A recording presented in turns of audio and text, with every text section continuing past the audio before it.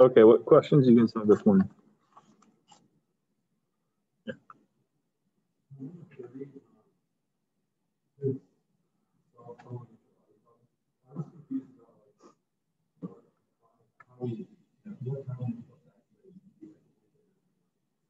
Okay.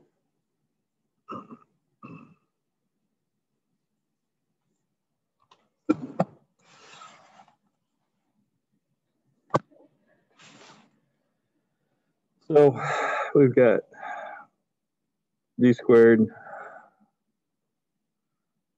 s dt. So that's the second derivative of position with respect to the time is equal to minus k. And ds dt equals 44 when and s of t equals 0 when t equals 0. So we can solve this initial value problem. I've got two initial values because I have two derivatives. So each derivative will solve for one of the c's when I anti-differentiate. Okay. So when I anti-differentiate the second derivative, the first time I will get the first derivative with a constant that's unknown. So the antiderivative of minus k is minus kx. That would be the antiderivative of just minus k. And so this is s prime of t, or sorry, not x. I've got a t here because t is my variable. So minus kt would be my first derivative. But I always have a c on anti-differentiation. I don't know what that constant is yet, but we will eventually figure out what it is. And so if my first derivative is this, the original function, the position function, would be the antiderivative of that, which is going to be minus k t squared over 2 plus ct plus, let's call this c1, and then we'll call this one c2. So that's c1. So I will have two constants from anti-differentiation here. Okay, when t is 0, we're told that the position is 0. So s of 0 equals 0, which is equal to, well, when I plug t equals 0, and that's 0, and that's 0, and so that's c2. So c2 is going to be 0.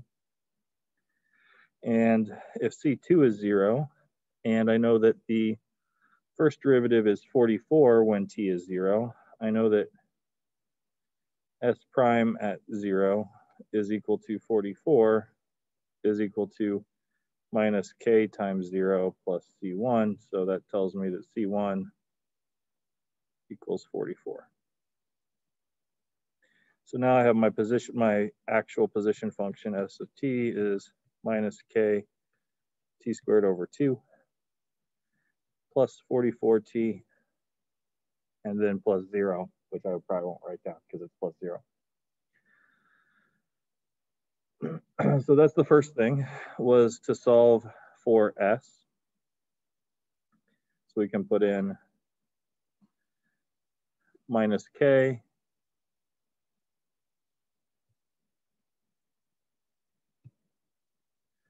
t to the second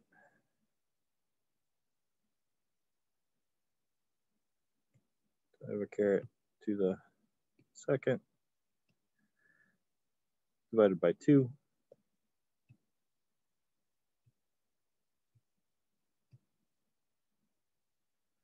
plus 44 t. Yep.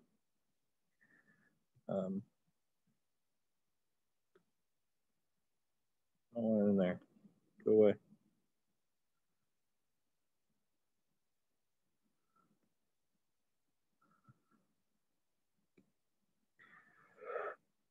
And then when is the derivative 0? So we want to figure out solve minus kt plus 44 equals 0. So that's going to be t equals 44 over k.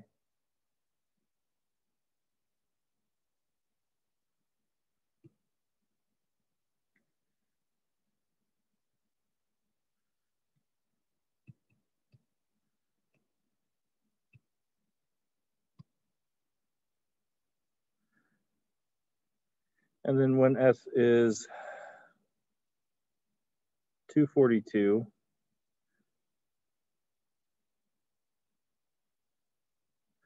for the value of t found in step 2, okay.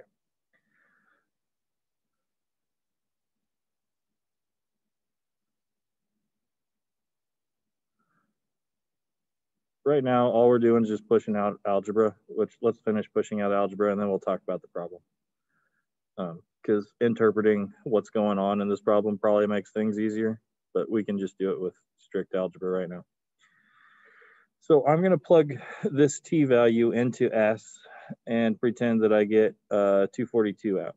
So s of 44 over k is supposed to equal 242, and we want to know which k value makes that happen, right? So we're going to plug that into this, and I'm going to get minus k over 2 times 44 over k squared plus 44 times 44 over k. Yeah. That k and that k will cancel. Or one of these will. There'll still be one down there, right? Let me undo that because that makes it look like they both cancel. Anyway, let's write this out. I'm going to have a minus. I'm going to have a 44 squared. I'm going to have a 2. And I'm going to have a k in the denominator because this k is going to cancel with one of those two k's, right? There's two k's inside the parentheses. Well, there's two k's because of the parentheses in the exponent. One of them is going to cancel. So when I'm done with all of that, one of them is going to be in the denominator. There's going to be a 2 in the denominator. There's going to be 2 44s in the numerator. There's going to be a minus sign. Plus, I'm going to have 44 squared over k still. So what does this say? This says take 44 squared over k and take away half of the exact same thing. So I should just have half of 44 squared over k. Okay. And this is supposed to be equal to 242. So I can solve this. And when I solve this, I get 44 squared over k equals 484 because I've moved the 2 over. And that's equal to 4 times 121, which is equal to 4 times 11 squared. This is equal to 16 times 11 squared over k. So the 11 squareds are going to cancel. If I move k over to this side, I will get 16 equals 4k, which tells me that k equals 4.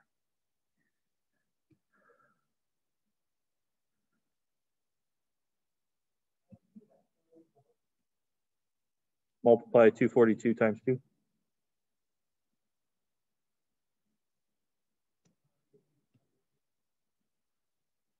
Because that's the number the problem gave us here.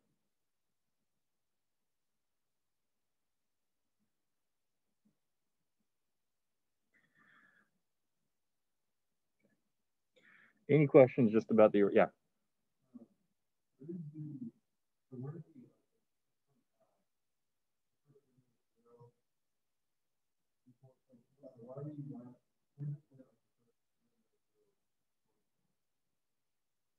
So our first derivative expression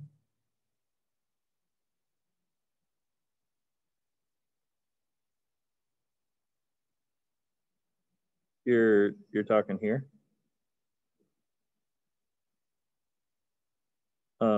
Right here.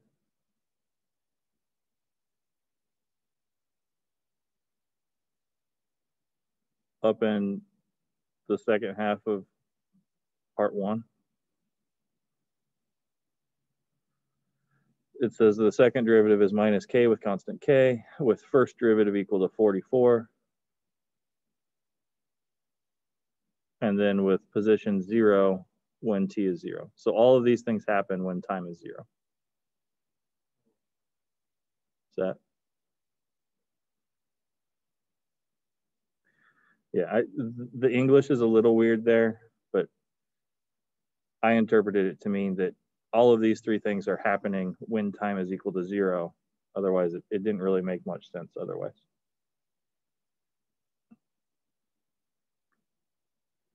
Other questions on this? Okay, so let's look at the actual like word problem part. So we're driving along a highway at a steady speed of 44 feet per second. We see an accident, we slam on the brakes, and we want to know what constant deceleration is required to stop the car in 242 feet. To find out, we're going to follow these steps. So we don't know what the acceleration is that I need. I know that my current speed is 44, and my current position, I'm going to call that 0, so that the accident, which is 242 feet away, we can measure that as just a positive distance. So where I am when I see the accident is position 0. The time when I see the accident is time 0. I'm moving 44 feet per second, and I want to know what deceleration or what acceleration I have to make to hit the brakes in time, or to have the car stop in time. And so what we do is we figure out, well, I want the velocity to be 0. And to do that, I need some sort of an acceleration, and it's going to depend on which acceleration, which gives me t. So we solve that for the t, the time that it's going to take, no matter what the acceleration I use, is going to be 44 divided by that acceleration. It's how long it's going to take me to stop, right? So if I accelerate slowly, that smaller denominator is going to make this take longer to stop. If I accelerate hard or brake hard, it will take me a shorter amount of time to stop. Yeah.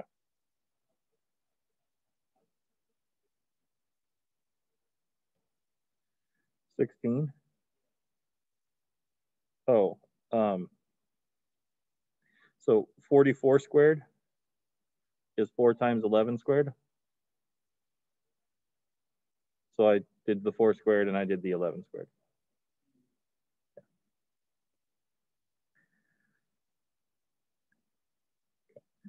So no matter what my acceleration is, it's going to take me 44 over that acceleration seconds to stop. Okay, so that was that second part. And after that, I know how long it's going to take me to stop. I need the position when I stop to be 242 or less, right? So as long as I stop at 242, I'm going to be good. If I brake harder than that, I will definitely be good. So I have to brake at least as hard as 4 feet per second. If I do better than that, I will stop sooner. But if I brake at 4 feet per second, I will just barely tap whatever the accident is and not actually hit it, right? Okay, does that make sense in this problem?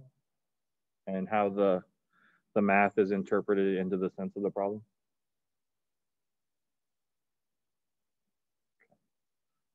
Other problems you guys want to talk about today?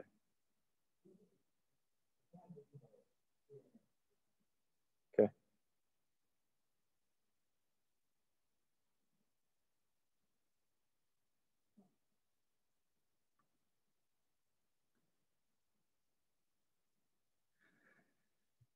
Okay, so I'm going to write everything's in sines and cosines.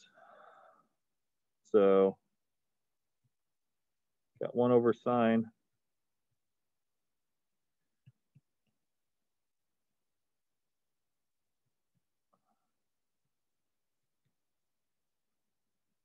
like this. And to simplify this, I'm going to multiply everything by the sine of theta. Okay. So if I multiply the top and the bottom by sine theta,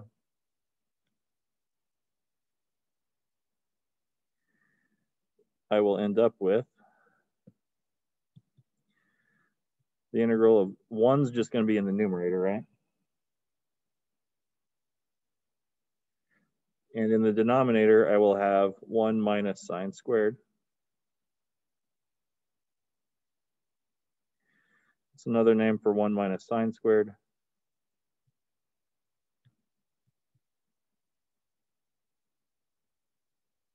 And then what's another name for 1 over cosine squared?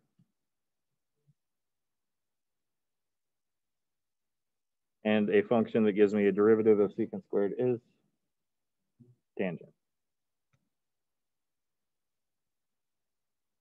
So I should get tangent of theta plus c.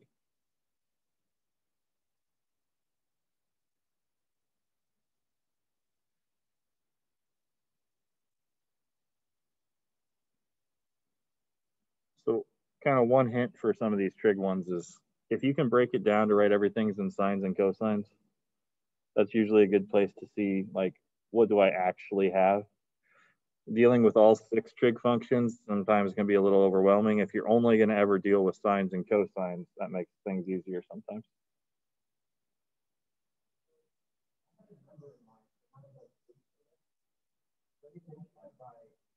Inside?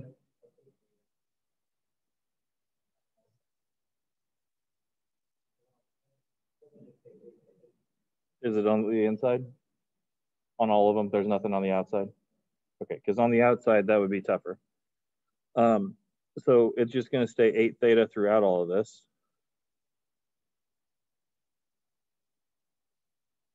And then you have the chain rule bit, right?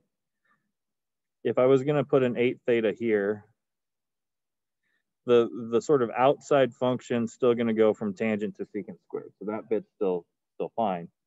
But if I would take the derivative of the tangent of 8 theta, I would have had to multiply by 8. I don't want that 8 to show up in my derivative. So to start, I'd have to have a 1 over 8 here so that when I use the chain rule, the 1 over 8 gets canceled. Does that make sense?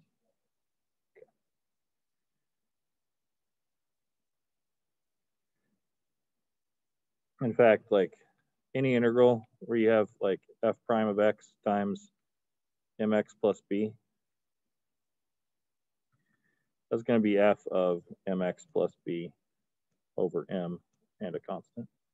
That slope, because of the chain rule bit, if I would take the derivative of this, I would want to multiply by m because of the chain rule. And so the m and the m would cancel and I wouldn't have a constant out here, right? So if you have any sort of a linear function inside of a function that you have the derivative of, you can undo that differentiation just by sort of undoing the chain rule with dividing by the slope.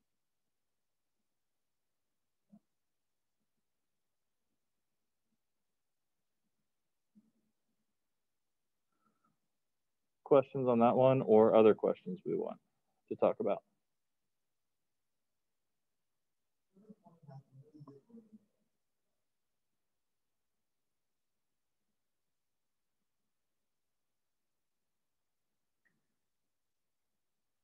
Verify the formula.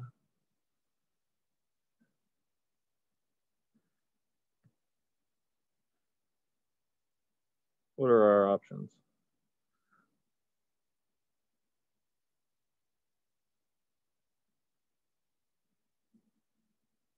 I'm pretty sure that's just the definition of antiderivative. If it wants us to verify that an integral is something, well, that's the antiderivative is something. I could just take the derivative of the natural log bit, which is going to be 1 over this stuff times the derivative of that, which is 7. So the derivative of this stuff is that. So that's just definition of antiderivative.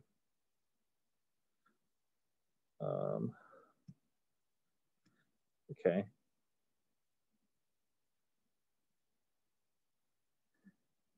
So if we want to use that idea, if we can show that the derivative of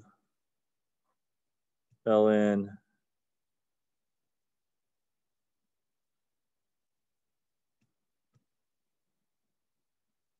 of the absolute value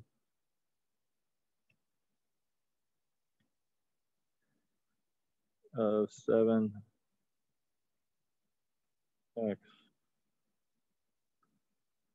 plus 10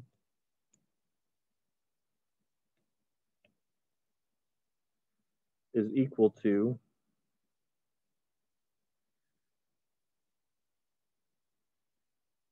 so if I take the antiderivative is equal to this thing, then the derivative is equal to the thing that's inside the antiderivative.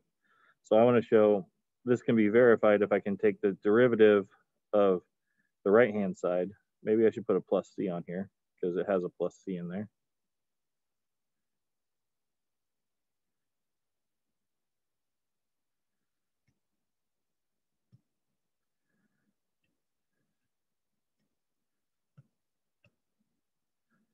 And then I will put a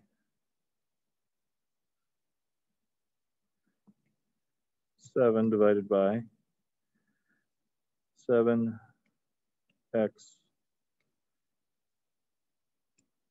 plus 10. Okay.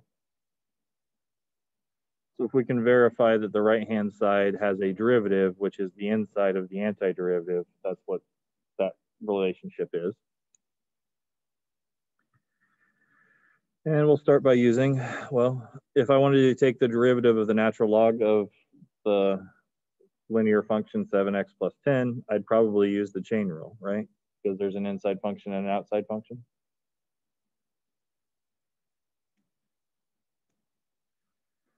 And we're going to let the outside function be natural log.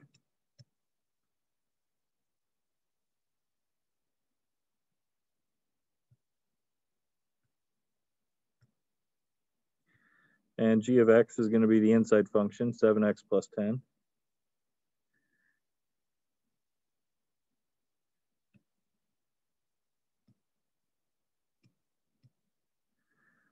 Where f of x is the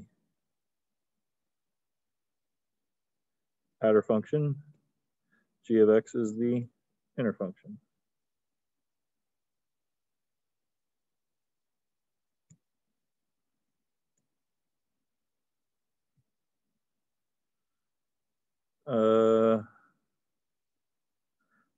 Maybe it wants an absolute value here. And maybe it wants a plus c here.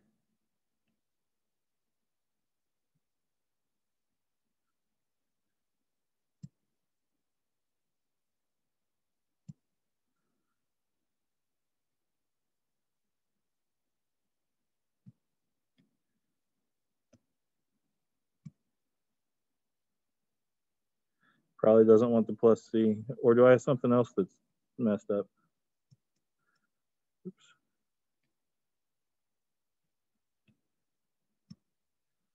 There we go. Okay. Doesn't want the plus c. It's okay with the plus c up here, but not down there. Okay. Then the antiderivative of f is 1 over x.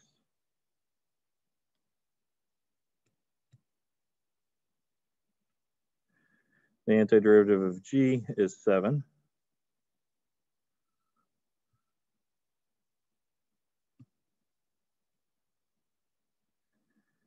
and thus f prime is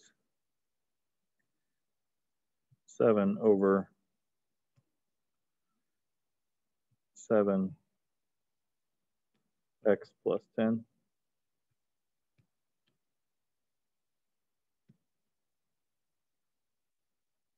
Did I do that wrong? Replace x by g of x. Oh, it doesn't want the multiplication bit yet. Okay, yep.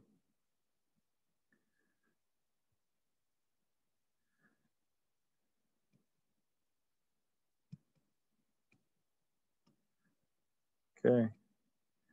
And so the whole derivative, now we can put the 7 over in there.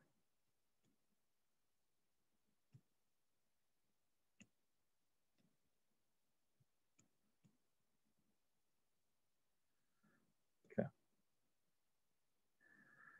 And then, why is the verification of the given formula complete?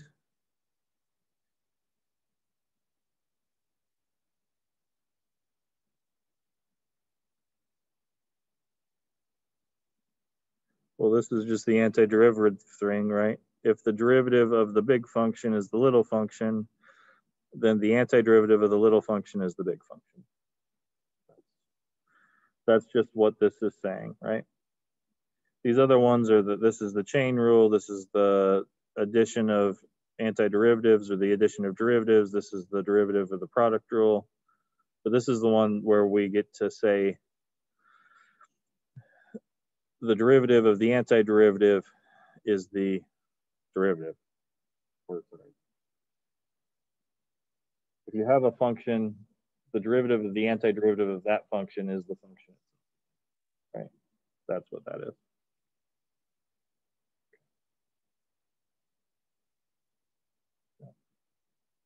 Questions about that?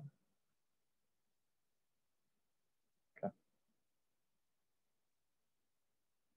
Other things from 4.8 you guys want to talk about?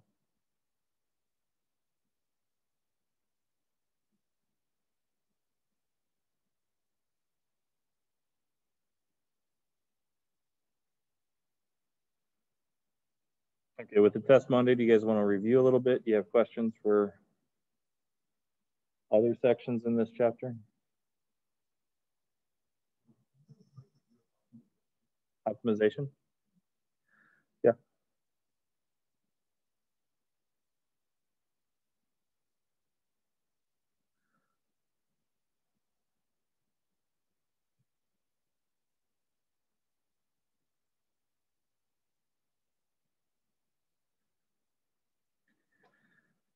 Okay, so an optimization review. Back earlier in the section, we found maxes and mins by finding possible critical points and that sort of stuff, right? So on a closed interval, a continuous function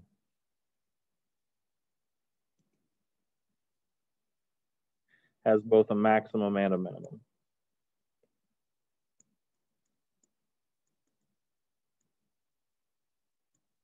And those are absolute.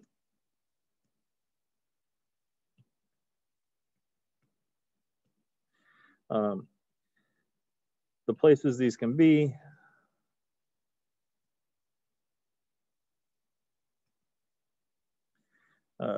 when the function is differentiable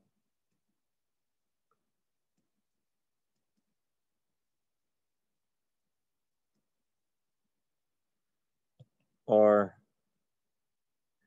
places the derivative are 0,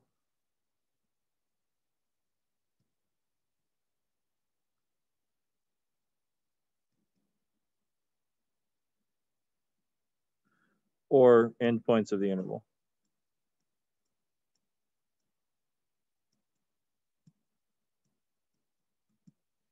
Okay, so for example, I have a function, here's A, here's B, so this is our closed interval. The function does weird stuff. Okay, so if I'm looking for maxes and mins, inside this area, what am I going to do? I'm going to look at the endpoints, check here, and then I'm going to check at any place where the function has a horizontal tangent line. So I need to check there, check in there. Okay. So if it's horizontal, that means the slope went from up to back down, or maybe it stopped going up for a little while and then went up again. So maybe it's not a max or a min, but it paused in its up-down motion for a little bit when I have a derivative of 0. Okay. That pause could have been a switch from going up to going down, or it could have just been a pause in going up or a pause in going down. Okay. It could have been a switch from going down to going up as well. But those are the places that we need to check. Okay, and so that sort of takes care of a big variety of functions that we deal with, because most of the functions that you've seen in the past only deal with one variable. They're f of x type functions or f of t type functions, where you have a single input and then you get an output, and that function describes something. But then later in this chapter, we talked about functions in more than one variable, sort of like volume or surface area functions. And in more than one variable,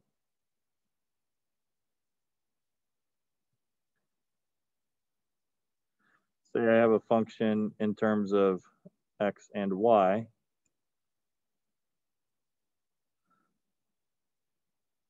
we would like to reduce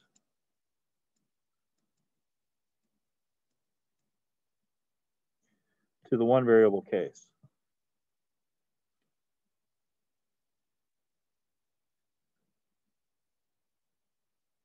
Since we've kind of decided that that's easy and we can take care of that, because all I have to do is figure out where this derivative is 0 and then check the two endpoints as well. Okay.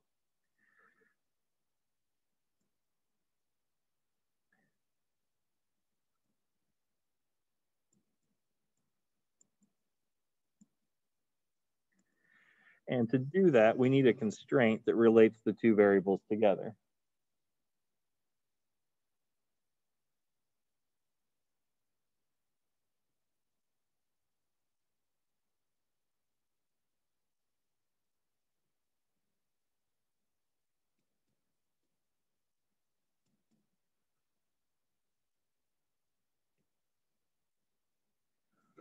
Okay, so if I can relate x and y, I can find an equation with x and y, which means I could probably solve for one of them in terms of the other.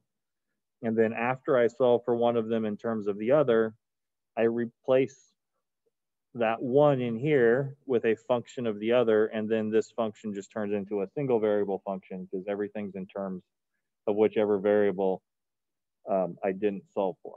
Right? I solved for one and replaced it. That means that's the one that goes away. Right? I have that one in terms of the other one, so the one that I have it in terms of sticks around. And so after we do that, we can just do our regular calculus, take a derivative, check the endpoints, check places where the function might be undefined, or check places, not the function undefined, check places where the derivative might be undefined. And that allows us to maximize everything. Okay, so let's maybe do an example. Some of the simple examples, did they have you do any like fence problems? Okay, yeah. Okay, so let's say I want to have a garden and I want to keep rabbits out of the garden. And so along my house, which has a long straight wall in the backyard, so no weird stuff going on there, I'm going to put up a fence, which is rectangular. And in the garden, I want to separate my flowers with another fence, and like my vegetables from another fence, and maybe I just want three different partitions. Maybe flowers go here, like root vegetables go in here, and then above ground vegetables go over here. Something like that. I don't know. We want 3 pieces. And I know I have 2 packs of fencing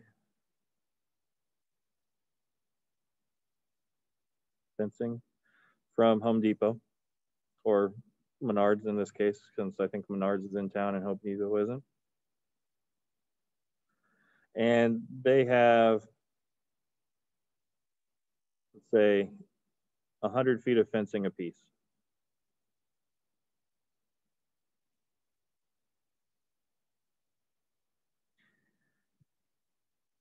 How do I maximize the area of the garden?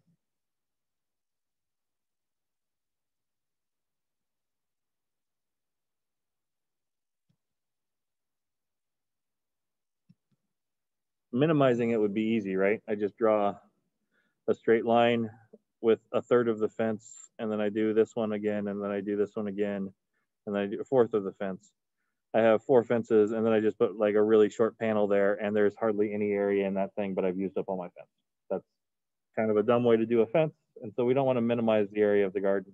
We actually want to maximize the area of the garden. Okay. So how do I do that? Well, I don't have any variables in my picture yet, and I need to come up with an objective function. What's the function that I want to maximize or minimize? What's the thing that I'm trying to optimize? So the objective function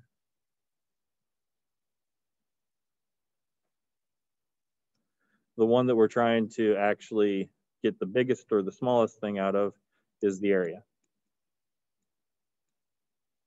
And so I have to come up with some variables that give me the area as a function. And because this is rectangular, I'm just going to go x and y, right? That's the easiest way to do the area.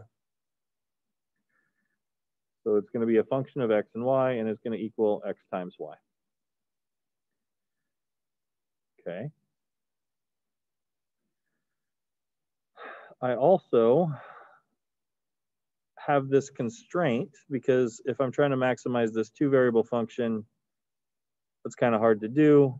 We don't know how to do it. We only know how to deal with 1-variable functions. I'd like to get rid of one of the variables. I need a constraint of some sort. What am I constrained by in my fencing problem? Yeah, I only have 200 feet of fence to work with, right? So that's part of the constraint. We're constrained by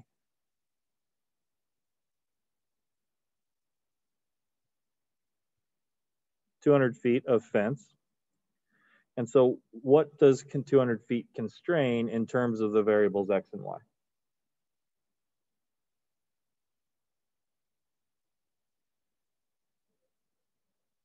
Yeah. So 200 has got to be at most 4x plus y. If I'm trying to maximize this area function, it makes sense that I use up as much fencing as possible, right? There's not really any reason for us not to use up all the fence, because if I add more fence to it, it should give me more area. So even though we could write this constraint with an inequality, really we're just thinking about this. We're going to use up all the stuff that we possibly can, okay? And so we get that 200 equals 4x plus y. The one that's easy to solve for is y, so I'm going to solve for y as 200 minus 4x. Then in my area problem, I'm going to get the area of x comma 200 minus 4x, which is x times 200 minus 4x. And we can factor out a 4. I can get a 25 minus x. So this is, well, I guess I'm going to want to take a derivative of this. I probably don't want to use the product rule. So let's just multiply it all out. I end up with 200x minus 4x squared, right? And that's a in terms of x. Just by itself, I can maximize this.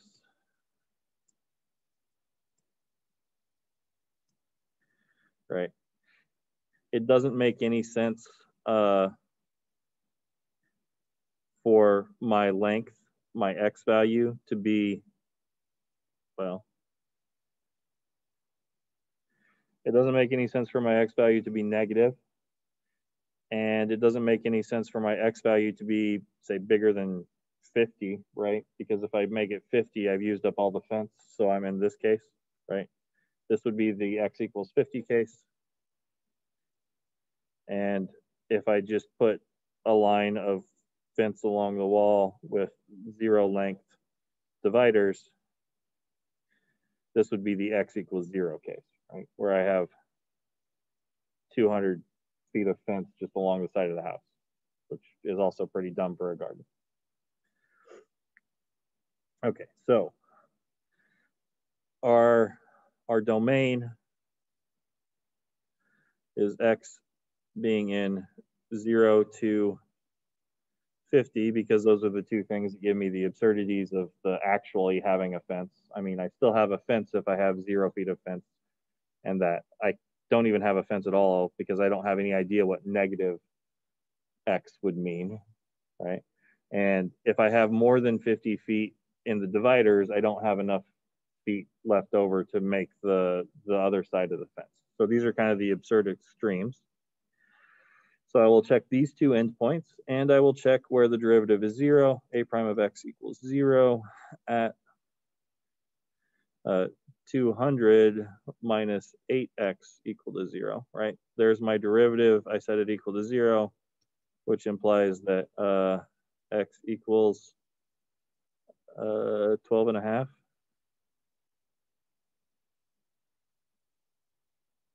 Yeah. No. 50. 25? 25. I divide by 16. 25. X equals 25. Okay.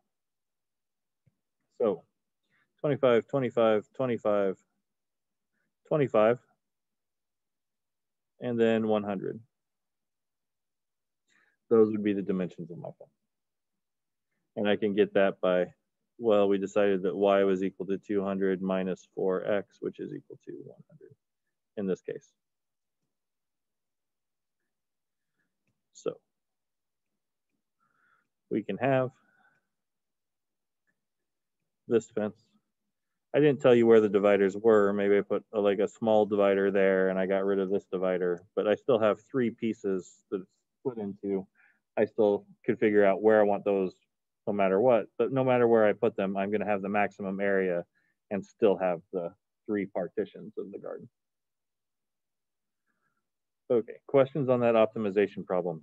I talked a lot about my thought process through it, but maybe that's good. Maybe that was too much. Is that good for short review on optimization?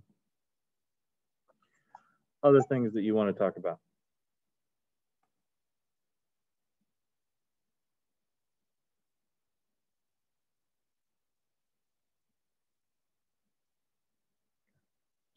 I guess I didn't prove that this was the maximum. We should still check the endpoints, but I talked about why these endpoints are not the maximums already, so we don't really need to check them because we already did. But yeah.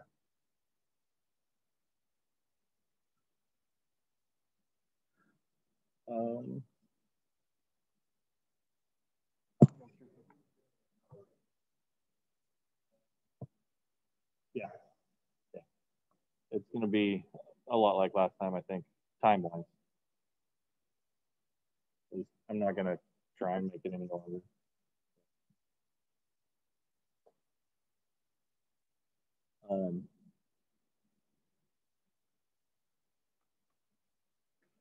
Again, I don't know how to get MyLab Math to make it show up before it like actually opens.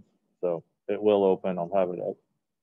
So set to open at like 7:45, so that you guys can log in at 7:45 and start it, and then we'll be due at 8:50. And I'll have assignment up on Canvas that you'll be able to see beforehand. Turn in your scratch work and stuff. I think I forgot to do that last time. So I'll do that this time. Let's see. I was going to look and see if I thought there was anything that looks particularly difficult in chapter 4 that we should maybe review? We talked about extreme values already. What's the mean value theorem say?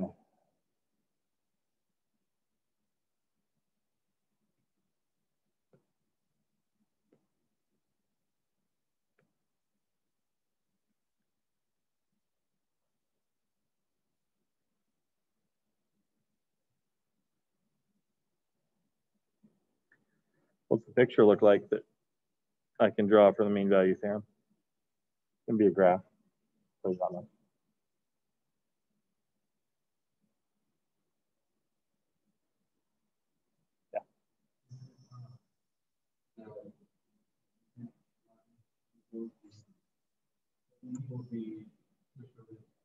Yep.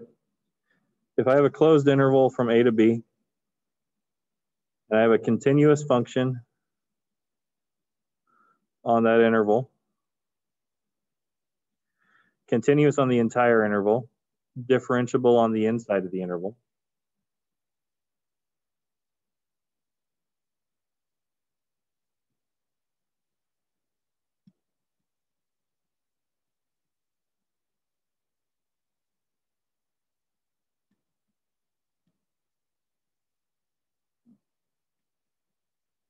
then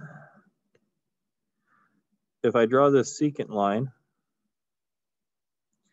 it is parallel to the graph at some point. So if I draw another parallel line to that here, there's this point where the derivative of that point is equal to the slope of the secant line between A and B.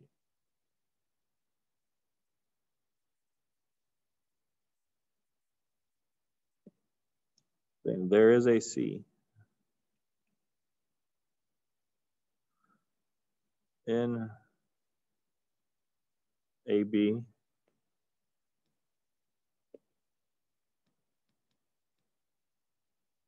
with f prime at C equal to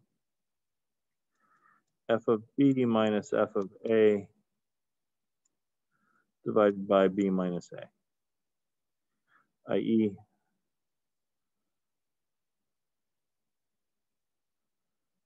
B minus A times f prime at C is equal to f of B minus f of A. Or f of B is equal to f of A plus f prime at C times B minus A. This form is nice as well. If I want to get from f of A to f of B, I can follow the slope of some point between B and A and go the B minus A difference. This kind of looks like the point slope form of an equation, except for the slope is some point that's between A and B. This form is useful in proving things in calculus. Not that we do a lot of that, but that's a very useful form in calculus. Really, the geometric idea is that the secant line has a slope which is obtained someplace in the interval. There is some C value in the interval that has the same slope as the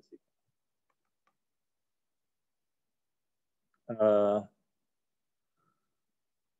So if I'm driving to Lincoln, which let's say is 120 miles away, roughly that anyway, and let's say I get there in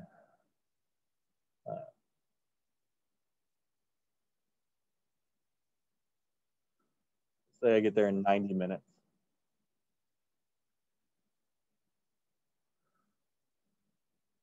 What's the maximum speed that you can confirm that I was going at?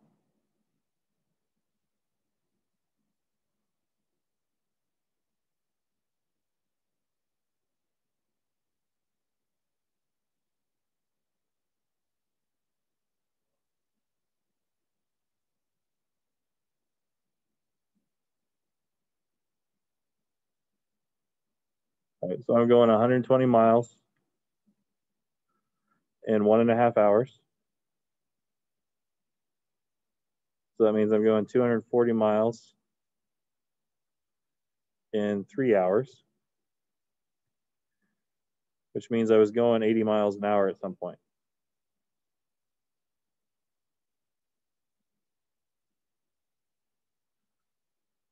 Does that mean that I was speeding? Yeah, at some point I had to have been speeding, right? I could have been going like 150 for like 7 miles or something to bump my average up, but at some point I was definitely speeding to get my average above the speed limit. Does that make sense? So they do this with truckers. Truckers are required to like keep logs of their mileage and everything. And so they can tell if a trucker's actually speeding or not doing good things on the road, spending too much time there, stuff like that. So it doesn't really pay for a trucker to speed, because if he gets there sooner than he is supposed to, the intermediate value, not the mean value theorem says that he was actually speeding somewhere along the route. Maybe not when they saw the cops, but somewhere in there, because he got there too fast. He was speeding. Okay.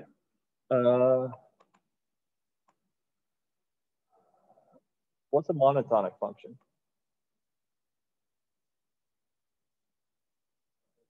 Monotonic.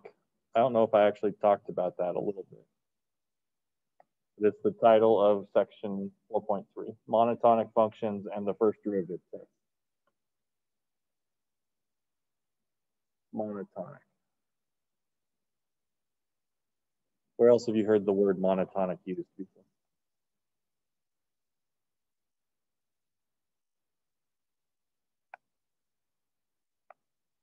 Anybody heard the word monotonic used before? What about monotone? What's monotone mean?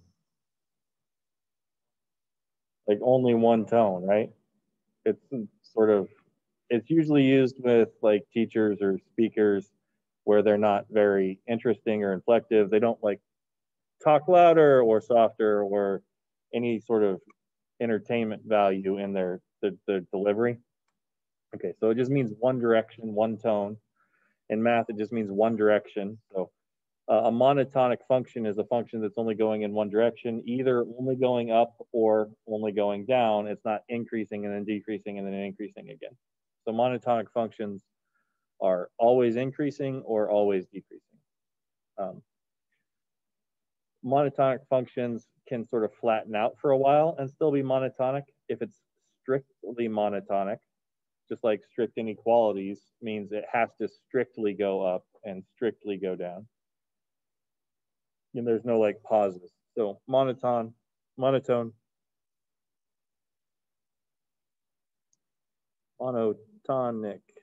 functions. F is monotonically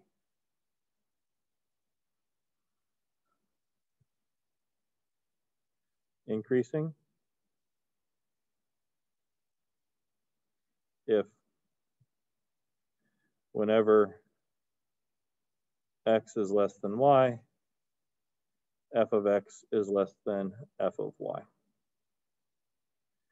And I'll let it be equal for the monotonic increasing. Strictly takes out the inequality. Strictly replaces less than or equal to with less than. So if my input is less than this input, then the output was less than this output, right? That means that this function is moving up as I move to the right. Okay.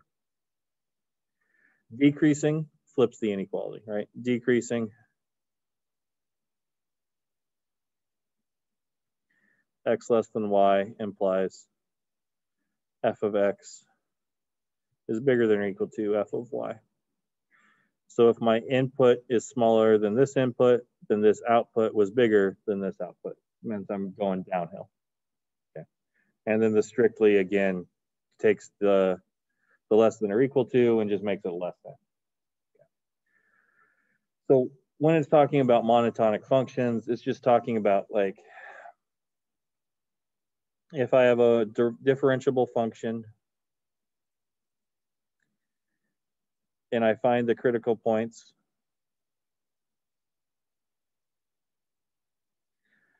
the function is going to be monotonically increasing on this interval, right? Increasing on that interval. We have a plus derivative there. The only places that the function can change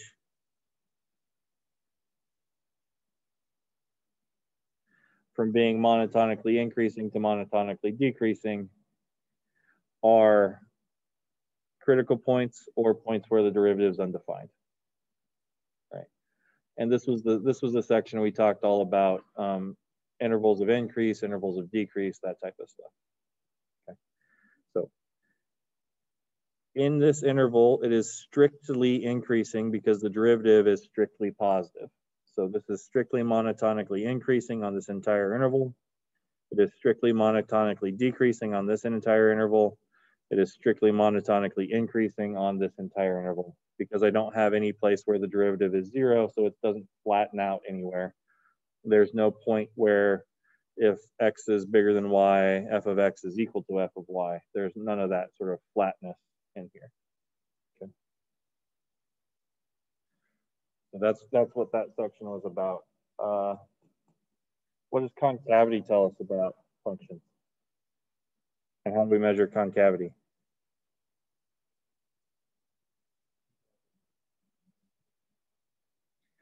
It can tell you if the first derivative there is concave down, right? Concave down, you'll have a maximum where the first derivative was zero, right? If it's concave up, you'll have a minimum where the first derivative is zero. So concavity can tell you which you have, a maximum or a minimum. But what it tells you is it curving down or is it curving up, right? Is the graph sort of rolling over or sort of ramping up type deal, right? And how do we tell what type of concavity we have? Second derivative. F double prime tells us the concavity.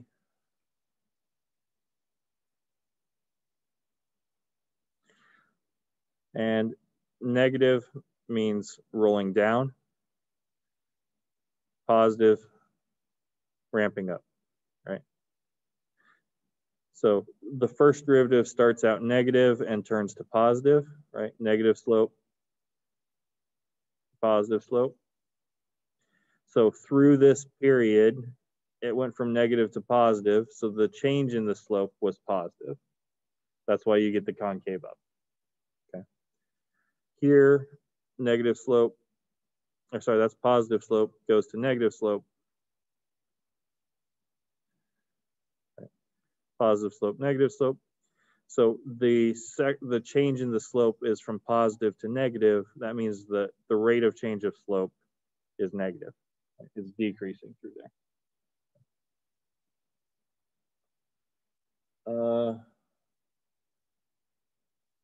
Then we use L'Hopital's rule, which just lets us compute some more limits using derivatives. Kind of a nice tool. We did some optimization stuff, which we talked about a little bit, and then we did Newton's method stuff, and then we talked about antiderivatives. I don't think there's a lot of terribly deep results in this section. There's some useful stuff, but nothing that I think really takes effort to wrap your head around thoroughly. There's some nice procedural things to do.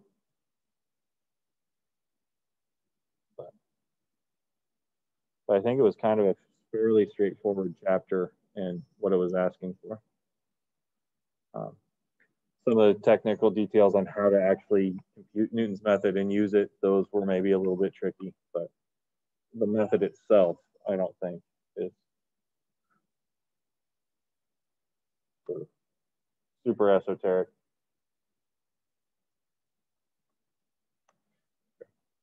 Questions about any of that stuff before I let you guys go today?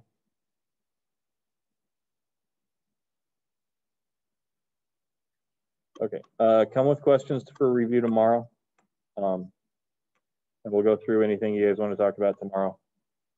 We can go through some more of the homework from 4.8, or we can go through older homework, anything you guys want to talk about, so that you guys can study over the weekend for the test on Monday. I won't be in here Monday. You can take the test from home. You can come here to take the test if you want to, but I won't be here. I will see you guys tomorrow, though.